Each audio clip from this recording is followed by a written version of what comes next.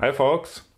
Today I want to continue my do-it-yourself milling machine project here. In the last video I showed you the Z-axis assembly, and in today's video I will continue with X and Y down here. The connection plate is already floating in the air here, and like in the last video I will show you some parts of manufacturing and of course assembling here. So let's get started.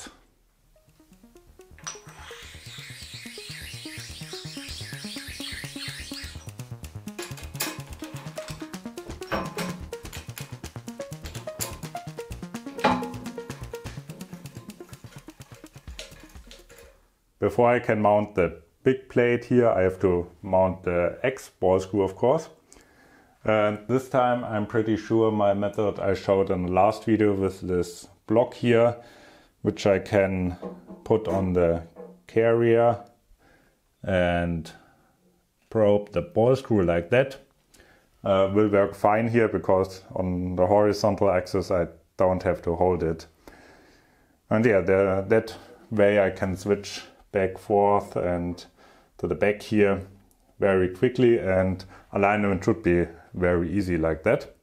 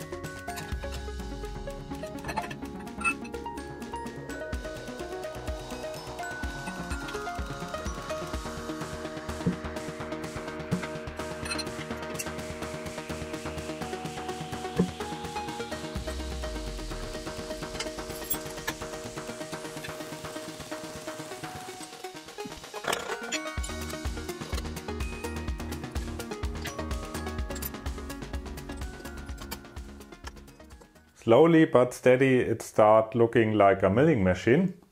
The X-axis ball screw was no problem to mount, and everything runs smoothly here. Alignment works fine, so that's done. And yeah, the XY plate is on there, wasn't really difficult. Next step is to mount the Y rails here and align them.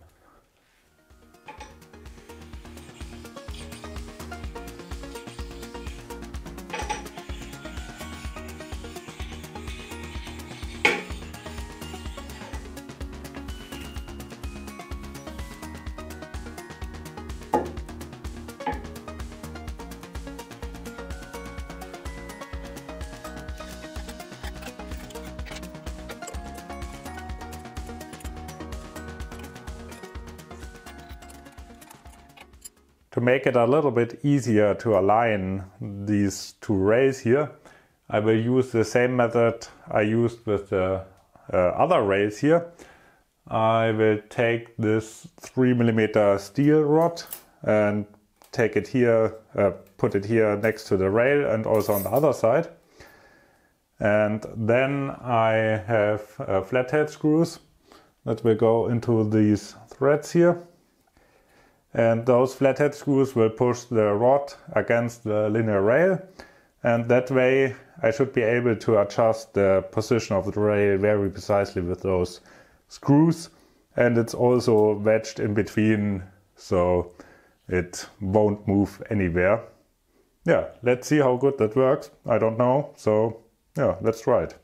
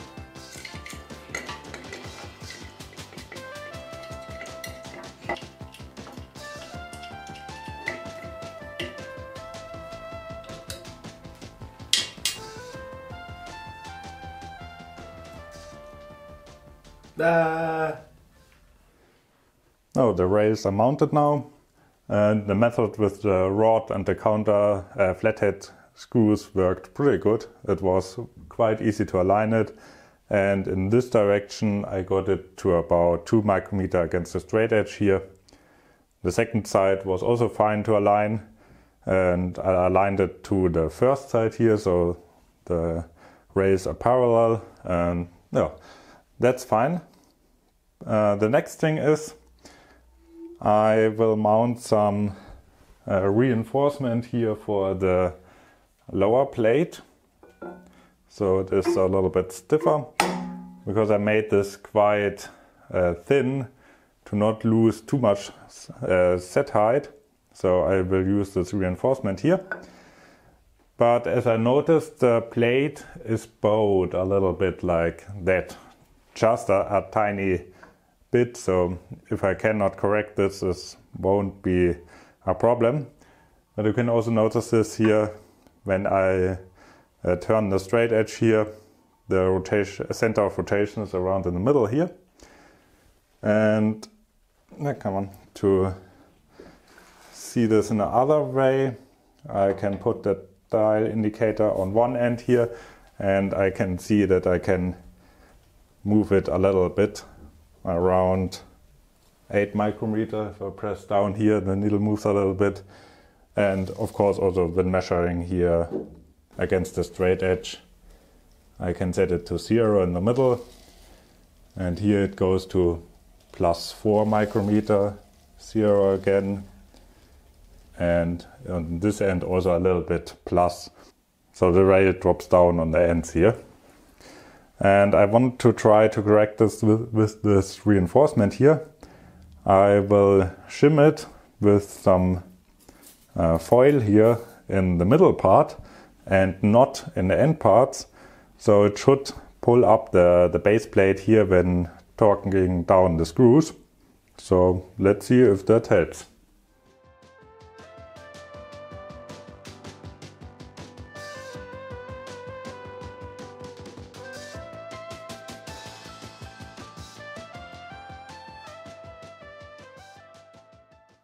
Looks like shimming the reinforcement here works perfectly fine. I shimmed this, and this screw, and also on the other side the same with the 10 micrometer foil. And now the straight edge rotates around about here, and if I take the other end, it's about here in this section.